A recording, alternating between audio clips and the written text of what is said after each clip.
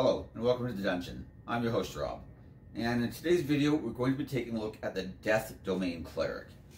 Technically this one's not really a player character option, but I've seen tons of people use it as one. It comes from the Dungeon Master's Guide, and personally I think it's not really particularly overpowered or anything else, so I don't have a problem with people using it. And I do kind of like, the idea of Death Domain. It doesn't have to be evil. I don't know why people always say it is. Now, don't get me wrong. A lot of it probably is. But there's a lot of, religions and ideas that just consider death part of the natural cycle of life, right? So, it doesn't have to be evil just because you're a Death Domain Cleric, right? Somebody has to bury all those bodies and stuff. So, Either way, though, I think it's a pretty decent domain. I don't think it's necessarily like the best, but it's certainly not the worst, that's for sure. And I think it's, pretty flavorful and could be a lot of fun. It could be a lot of fun, especially in an evil campaign, of course. Not saying you can't be an evil Death Domain Cleric. Anyways, I also want to apologize. I meant to have a video out 2 or 3 days ago. I was working on my multi-classing tier list video, but I really started to realize a while back when I first started my channel, I bought the Vegas Pro Suite set for editing stuff, but I'm a complete novice and I'd never done any of it before. So I kind of screwed around with it, tried to do a couple of videos. It was really confusing and I wasn't very good at it.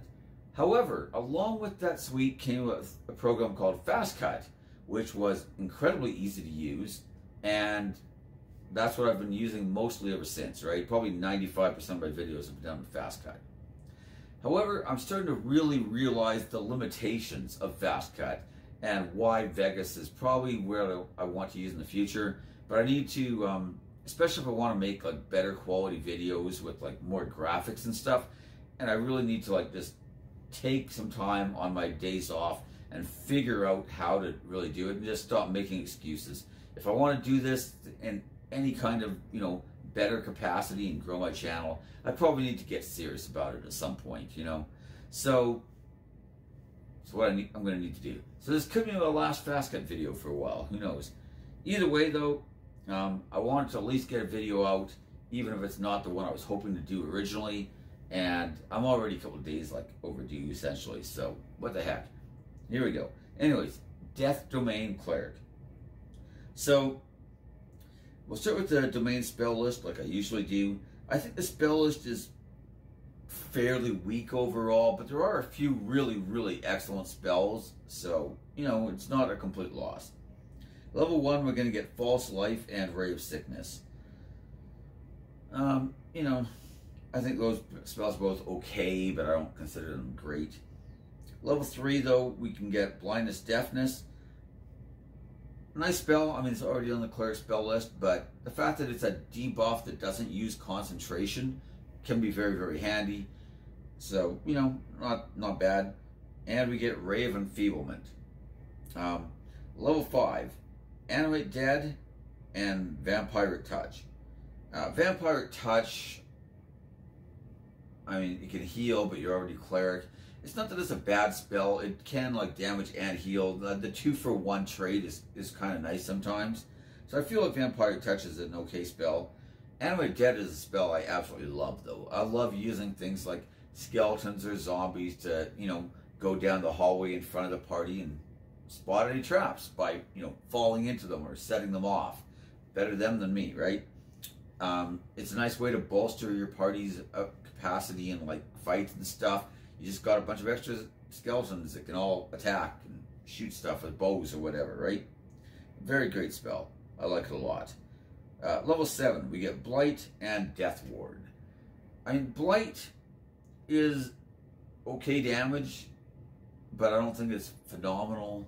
A lot of stuff that I might want to use it on ends up either being sometimes resistant or even immune to necrotic damage, so that's unfortunate as well. But Death Ward is a spell I really like. Again, it's already on the cleric spell list, but not having to prepare it is nice.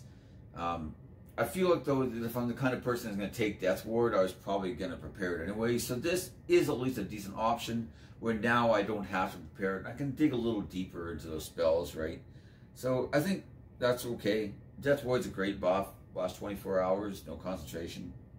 You know, or is it 8 hours? Either way, long duration, no concentration. Level 9, we're going to get Anti-Life Shell and Cloud Kill. And both these spells are actually pretty decent as well. Cloud Kill has a lot of potential, especially if you can like cast it in a confined area and keep people locked down in that area. Say maybe you have a wizard in your party who wants to cast Wall of Force, and you combine that with Cloud Kill. Very effective. So that's it for your domain spells. Like I said, I feel like overall it's not the best list out there, but I do like Blindness, Deafness, and I really like Animate Dead a lot. So those are the ones I really, really like. But some of the others are okay too. Anti-Life Shell, Cloud Kill, you know, Death Ward. It's just unfortunate that a bunch of those were already on the Cleric spell list. Anyways, bonus proficiency. So right at level 1, when you choose this domain, you're going to get proficiency with martial weapons. So basically you can use any weapon you want. Kind of nice. Also at first level, we get the Reaper ability. You learn 1 necromantic cantrip of his or her choice from any spell list. When the cleric casts a necromancy cantrip that normally targets only 1 creature, the spell can instead target 2 creatures within range and within 5 feet of each other. This is really nice with something like Toll the Dead, which is a necromancy cantrip. It doesn't have to be the one you get either. It's just any necromancy. So you get to choose 1 from any spell school, right? And then any necromantic cantrip, that one plus any other ones you might have had, you can use this ability. And I do like it quite a bit because a lot of times I'm not necessarily looking to use a lot of, like let's say I have a spell I'm concentrating on, right? And that's like the big thing I'm trying to do. But then once I'm concentrating on that spell, I might want a consistent source of like damage or something else I can cast that isn't requiring me to use concentration. And usually that ends up being things like either hitting somebody with a weapon or using a damaging cantrip. And cantrips, I mean, they definitely have points where they're pretty competitive here and there, but overall the damage just isn't that good compared to what other people are doing, right? But the fact that I could hit 2 targets gives me just way more value. Now, obviously, that can't always be done. Sometimes you don't have a second target within 5 feet of your original target, right? But a lot of times you can, and then you just get double the value. So to me, that's actually a really, really nice ability, especially for a first level ability.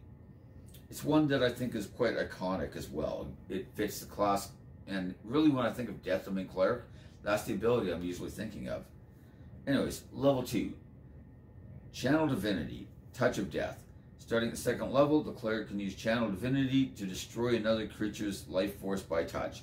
When the cleric hits a creature with a melee attack, the cleric can use Channel Divinity to deal extra necrotic damage to the target. The damage equals 5 plus twice his or her cleric level.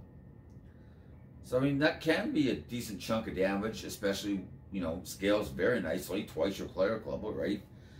Not as good at lower levels, but it actually is one that gains value as you go on, and that's usually pretty rare.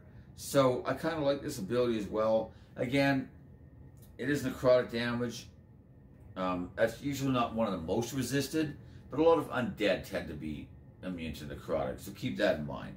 But still, overall, not too bad. Level 6, Inescapable Destruction. Starting 6th level, the cleric's ability to channel negative energy becomes more potent. Necrotic damage dealt by the character's cleric spells and Channel Divinity ignores resistance to necrotic damage. So this is very nice. Like I said, a lot of things that are, you know, more resistant to necrotic damage, not necessarily resistant. A lot of stuff is just straight up immune. But, you know, the fact that you can ignore resistance is actually really nice. It doesn't help you against immune targets. But again, this will allow you to get more value out of things like that cantrip or out of your Channel Divinity. So I like that you have a built-in ability that helps you to bypass that. Level 8, Divine Strike. At 8th level, the cleric gains the ability to infuse his or her weapon strikes with necrotic energy. Once on each of the cleric's turns, when he or she hits a creature with a weapon attack, the cleric can cause the attack to deal an extra 1d8 necrotic damage When the cleric hits 14th level, the extra damage increases to 2d8. So once again, most clerics either get potent cantrips or you get divine strike. I actually wish that you had the potent cantrip ability though with the Death Domain, because you already have an ability that allows you to hit 2 people with your necrotic cantrips. So if I want to cast more cantrips, I'd rather have my wisdom bonus getting added to the cantrip damage rather than getting extra damage on my melee attacks. It really feels like kind of like the Tempest Domain, how some of their abilities use lightning damage and some use like thunder damage and stuff. I really wish they would have just picked one and gone with it, but you know, it is what it is, I guess. Improved Reaper.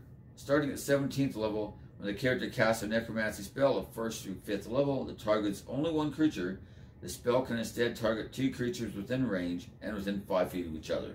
If the spell consumes its material components, the cleric must provide them for each target. So this does allow you to like blight 2 targets at once, for example. You know, I guess double the value there. Like I said, I'm not the biggest fan of blight, but if you're going to blight one guy, getting 2 guys for 1 is probably a better deal. Overall, I don't know that I'd use that as much as the cantrip, which I got at level 1, but there might be circumstances where you might want to use it. So, again, not a bad ability per se. It does come online very late, but I'm kind of okay with that. It is only 1st to 5th level spells as well. It's alright. Overall, I think that the Death Domain Cleric has some really nice abilities, especially early on. I feel like your level 1 ability is quite good, especially if you wanted to cast a lot of cantrips.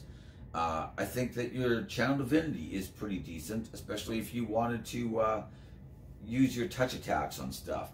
So I think that with something like, say, a multi-class with maybe a familiar, and having the familiar deliver touch attacks, that could be pretty decent, although I don't know if it can use your Channel Divinity per se, because it's not technically a spell.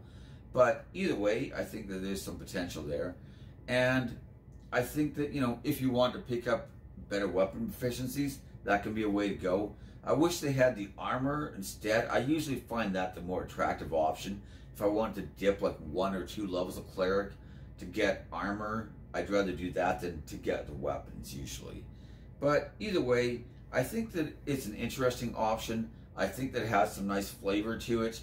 And I feel that some of the abilities really fit the theme of the class, even if they're not necessarily particularly strong. But I feel like some of the early abilities are quite good. I like the fact that I can hit like 2 things with my cantrips at low level, you know, because I don't have a lot of spell slots and I might be casting a lot of cantrips. And Toll the Dead hits fairly hard, you know.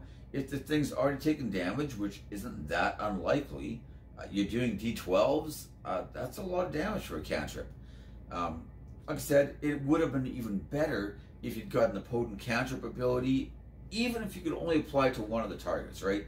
Like even if they said, you know, if combined with your, what's it called, Reaper? With your, yes, your Reaper ability, only one of the targets takes the extra bonus damage from your wisdom. I would have been fine with that. If both did, even better though, you know, so whatever.